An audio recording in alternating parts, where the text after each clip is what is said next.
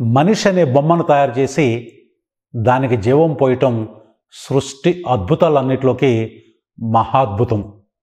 జీవం అనే సంగీత విభావరిలో ఎందరో గాయకులు, ఎన్నో సంగీత వాయిద్యాలు, ఎన్నో స్వరాలు, ఎన్నెన్నో రాగాలు ఉంటాయి. వాటన్నిటిలోకి అతి ప్రధానమైనది మన రక్త ప్రవాహం, అంటే మన శరీరంలో ఉండే రక్తం. మన శరీరం 37 లక్షల కోట్ల కణాలతో తయారవుతుంది. ఇవన్నీ జీవకణాలు, అంటే ప్రాణంతో ఉంటాయి. ఇవన్నీ బతికుండాలి అంటే వీటికి నిత్యం ఆహారం, ఆక్సిజన్, నీళ్ళు, కెమికల్స్, రసాయన పదార్థాలు అవసరమవుతాయి. వీటన్నిటినీ వాటికి చేరవేసే రవాణా వ్యవస్థ మన రక్తం.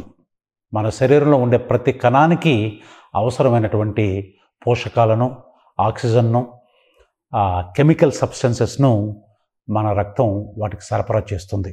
మన శరీరంలో విడుదలయ్యే మలినాలను, శరీరంలో ఉండే విష పదార్థాలను, విషవాయువులను అన్నిటినీ తనలోకి తీసుకొని వాటిని బయటికి విసర్జించడానికి సంబంధించిన అవయవాలన్నిటికీ చేరవేస్తుంది. మన రక్తం ప్రవాహం ఒక్క క్షణం ఆగిపోయినా కూడా మనం ప్రాణంతో ఉండం. మనం పుట్టినప్పటి నుంచి చనిపోయే వరకు ఈ రక్తం నిరంతరం ఓ నదిలా ప్రవహిస్తూ ప్రతి కణాన్ని చేరుతూ ఉంటుంది. మనం పుట్టినప్పటి నుంచి చనిపోయే వరకు ఒక్క క్షణం ఆగకుండా మన రక్తం శరీరమంతా ప్రతి కణానికి ప్రవహిస్తూ సంగీత సవడలు చేస్తుంది. ఒక్క క్షణం ఈ రక్త ప్రవాహం ఆగిపోయినా మనం ప్రాణాలతో ఉండం. మన శరీరంలో ఎంత ప్రాధాన్యం కలిగిన రక్తం యొక్క వివరాలను క్షుణ్ణంగా తెలుసుకుందాం. ఒక వ్యక్తి బాడీలో ఎంత రక్తం ఉంటుందంటే అది అతని బరువులో 7 to 8% ఉంటుంది. ఉదాహరణకి అతను 70 కేజీలు బరువు ఉన్నాడు అనుకోండి, దాదాపు 5 లీటర్ల రక్తం ఉంటుంది. పురుషుల్లో కంటే స్త్రీలలో రక్తం తక్కువగా ఉంటుంది. అదే ప్రెగ్నెన్సీ సమయంలో మాత్రం స్త్రీలలో అంతకుముందుండే రక్తం కంటే 50% ఎక్కువ రక్తం ఉంటుంది. హై ఆల్టిట్యూడ్ అంటే కొండ ప్రాంతాల్లో ఉండే మనుషుల్లో రక్తం మైదాన ప్రాంతంలో ఉండే వాళ్ళకన్నా ఒక దాదాపు 2 లీటర్ల రక్తం ఎక్కువగా ఉంటుంది. ఎందుకంటే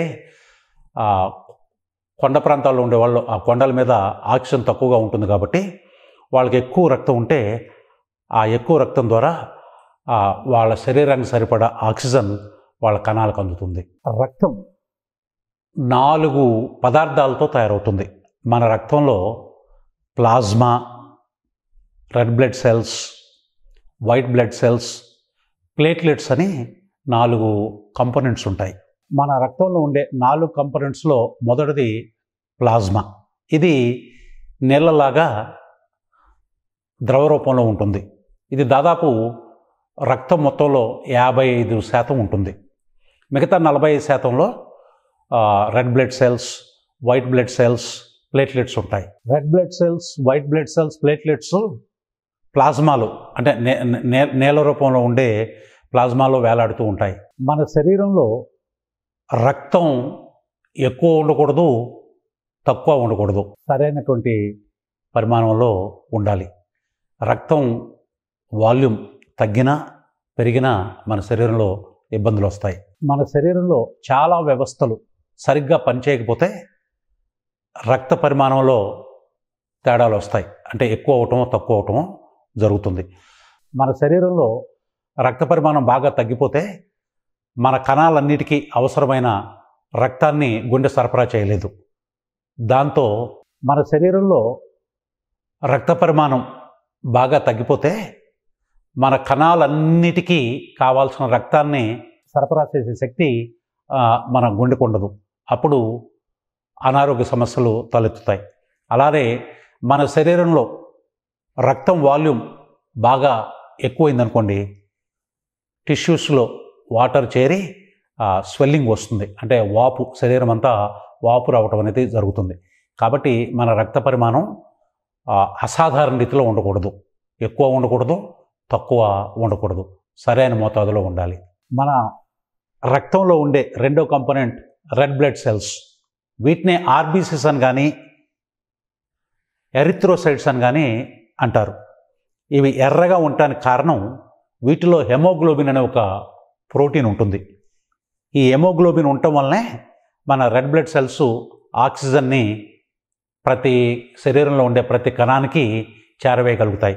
అలానే కార్బన్ డైఆక్సైడ్ని లంగ్స్కి తీసుకెళ్ళి అక్కడి నుంచి బయటకు విసర్జించబడేటట్లుగా చేయగలుగుతాయి. హెమోగ్లోబిన్ అనేది కూడా చాలా ఇంపార్టెంట్. అది లేకపోతే ఆక్సిజన్ సరఫరా జరగదు. ఈ రెడ్ బ్లడ్ సెల్స్ మన శరీరంలో నిరంతరం తయారవుతాయి. ఇవి ఎక్కడ తయారవుతాయంటే మన ఎముకలు, బోన్ మ్యారో అంటే ఎముకల్లో ఉండే మూలుగులో తయారవుతాయి. మూలుగులో తయారై అవి రక్తంలోకి పంపించబడతాయి. వీటి ఆయుర్దాయం 120 రోజులు. అంటే ఈరోజు ఒక రెడ్ బ్లడ్ సెల్ తయారైందనుకోండి, 120 రోజుల తర్వాత అది పనికి రాకుండా పోతుంది, చచ్చిపోతుంది. దాని స్థానంలో కొత్త రెడ్ బ్లడ్ సెల్ వస్తుంది. కాబట్టి ప్రతిరోజు దాదాపు 1% రెడ్ బ్లడ్ సెల్స్ చచ్చిపోతాయి, పనికి రాకుండా పోతాయి. వాటి స్థానంలో 1% కొత్తవి పుడతాయి. అంటే 1% అంటే దాదాపు 20,000 కోట్ల నుంచి 30,000 కోట్లు.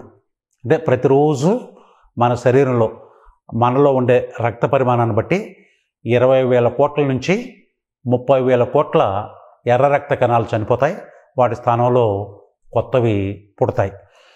మన శరీరంలో ఇవి ఎప్పుడు కూడా RBC red blood cells count తగ్గకూడదు.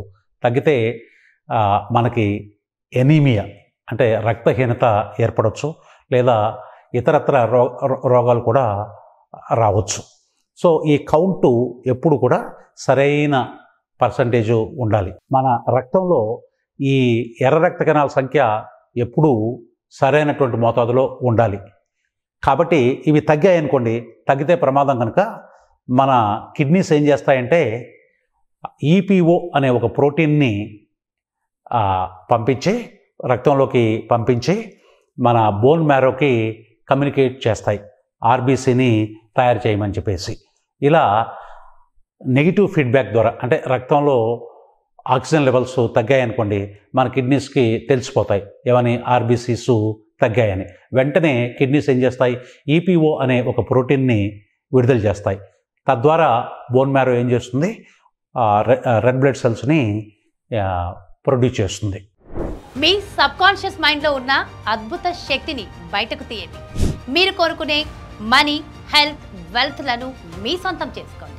మీ కోరికల మేనిఫెస్టేషన్ కోసం డాక్టర్ వర్లూస్ మైండ్ ల్యాబ్ ట్రైనింగ్ ప్రోగ్రాంలో జాయిన్ అవ్వండి. Money, health, wealth, happiness and manifestation secrets, the law of attraction, science of affirmations, creative visualisations, negative removal and goals programming secrets తెలుసుకోండి. మీ mind set మార్చుకోండి. Science of మేనిఫెస్టేషన్తో ఆర్థిక సంపద సృష్టించండి. Money, health, సక్సెస్లకు స్వాగతం పలకండి. Limited time offer. ఈ రోజు join అవ్వండి. స్పెషల్ డిస్కౌంటెడ్ ప్రైజ్ని పొందండి. Unlimited money, health, wealth manifest చేయడానికి ఇప్పుడే మీ జర్నీ మొదలు పెట్టండి. Doctor వర్లూస్ mind lab programme, money manifestation mastery. Join now. మనకి రక్త పరీక్ష చేసినప్పుడు ల్యాబ్లో మన రెడ్ బ్లడ్ సెల్స్ ఎంత పర్సంటేజ్ ఉన్నాయో కొలుస్తారు. దీన్నే హెమటోక్రిట్ అంటారు. అంటే దాన్ని బట్టి అవి ఏ మోతాదులో ఉన్నాయో తెలుస్తుంది. బాగా తక్కువగా ఉన్నాయనుకోండి, మనకి రక్తహీనత వచ్చిందనేది అర్థమవుతుంది. ఇతరత్ర విషయాలు కూడా బయటపడతాయి. సో బ్లడ్ టెస్ట్లో ఈ రెడ్ బ్లడ్ సెల్స్ కౌంట్ని తెలుసుకోవటం అనేది ఒక ప్రధానమైనటువంటి విషయం. మన బ్లడ్లో ఉండే మూడో కంపోనెంట్ వైట్ బ్లడ్ సెల్స్. ఇవి మన రక్తంలో 1% మాత్రమే ఉంటాయి. వీటిల్లో 5 రకాలు ఉన్నాయి.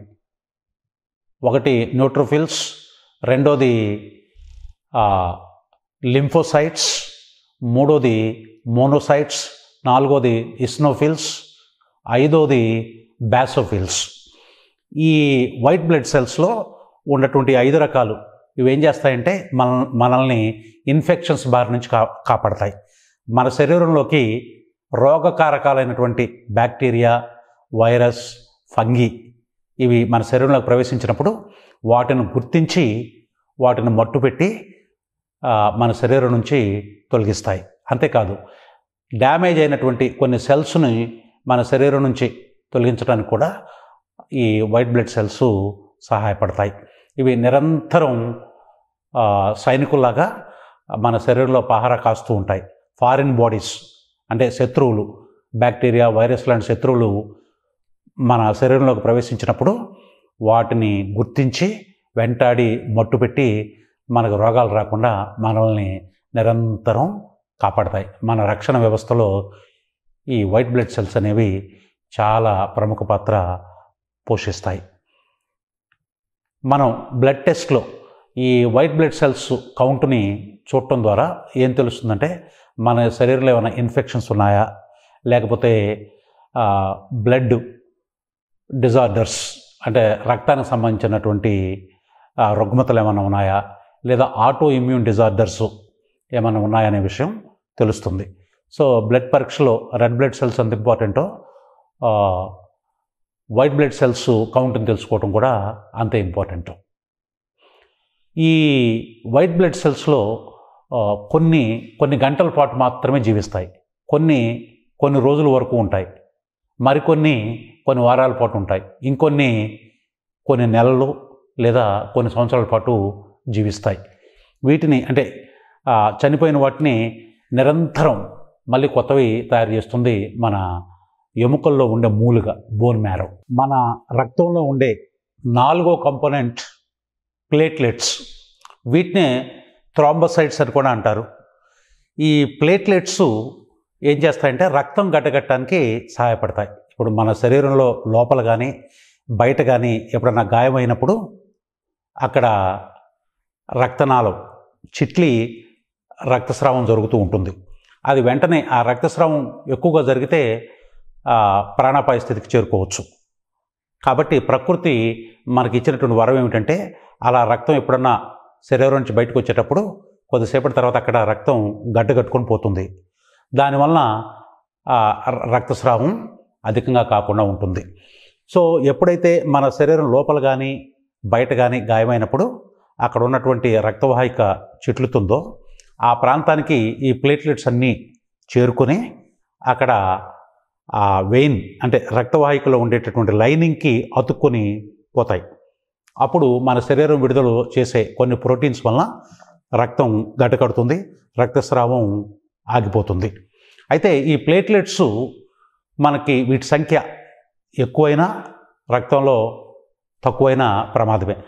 రక్తంలో వీటి సంఖ్య ఎక్కువైతే ఏమవుతుందంటే అనవసరంగా రక్తవాహికల్లో గడ్డలు ఏర్పడతాయి, అంటే బ్లడ్ క్లాటింగ్ జరుగుతుంది. దానివల్ల ఏమవుతుంది, బ్రెయిన్ స్ట్రోక్ కానీ హార్ట్ అటాక్స్ కానీ వస్తాయి. రక్తంలో వీటి సంఖ్య తగ్గింది అనుకోండి, అప్పుడు మనకి ఏదైనా చిన్న గాయమైనప్పుడు రక్తస్రావం జరుగుతూ ఉంటుంది కదా, అది తొందరగా గడ్డగట్టదు. దానివల్ల ఏమవుతుంది, చాలా బ్లీడింగ్ జరుగుతుంది, మనకి ఇబ్బందులు వస్తాయి. సో ఈ ప్లేట్లెట్ సంఖ్య ఎంత ఉండాలో అంతే ఉండాలి. మన బ్లడ్ టెస్ట్లో మనకు ఇంకొక పదం వినిపిస్తూ ఉంటుంది, సేరం అనే పదం వినపడుతుంది. ఇది ఏమీ లేదండి. సేరం అంటే ఇప్పుడు మన ప్లాజ్మా అని చెప్పుకున్నాం కదా, ఆ ప్లాజ్మాలో గడ్డగట్టేటటువంటి ప్రోటీన్స్ కూడా ఉంటాయి. ఆ గడ్డగట్టే ప్రోటీన్స్ని తొలగిస్తే మిగిలిపోయే ద్రవ పదార్థాన్ని సేరం అంటారు. అంటే కొన్ని టెస్టులకి ఇప్పుడు మన లివర్ ఫంక్షన్ టెస్టు, తర్వాత లిపిడ్ ప్రొఫైలు, ఇవి తెలుసుకోవడానికి మనకి ప్లాజ్మాలో ఉన్నటువంటి అంటే నీళ్ళ లాంటి పదార్థంలో ఉన్నటువంటి గడ్డగట్టే ప్రోటీన్స్ని తొలగిస్తారు. ఆ మిగిలిన ద్రవ పదార్థాన్ని ఏమంటారు, సేరం అంటారు.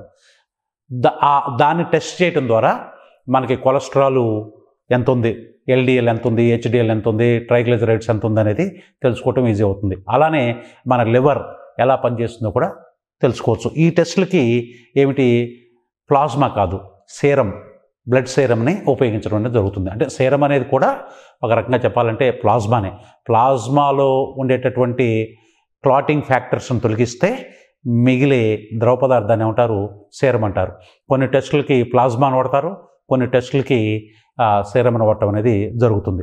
సో ఈ బ్లడ్ టెస్ట్ అంటే మన శరీరం ఎలా పనిచేస్తుంది, మన శరీరంలో రోగాలు ఉన్నాయా లేదా తెలుసుకోవడానికి డాక్టర్కి ఇమ్మీడియట్గా సమాచారం ఇచ్చేటటువంటి టెస్ట్ ఏమిటంటే CBC అంటారు, కంప్లీట్ బ్లడ్ కౌంట్.